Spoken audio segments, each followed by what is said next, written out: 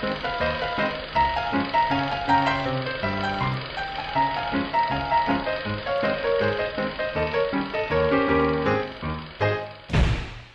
I'm Chris Troy, host of St. Clair County RESA's Moment in History, with today's Moment in History Extra.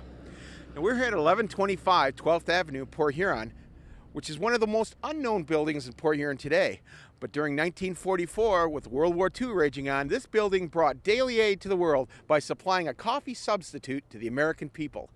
With coffee in short supply during the war, Port Huron became known as the Chickory capital of the United States. The E.B. Mueller Company, in association with McMorran Holdings, produced a caffeine-free coffee substitute made of roasted chicory roots. This process allowed coffee drinkers to still have their cup of java in the morning. Chicory plants from as far away as Bay City were shipped to Port Huron for processing. In fact, the large amount of chicory weed found along the Port Huron roadsides today is a direct route to the chicory manufacturing days. The Port Huron Chickory plant remained in operation until 1973, when coffee once again became readily available and the taste for chicory began to fade. For Moment in History Extra, hey, I'm Chris Troy, reminding you all that history lives in all of us.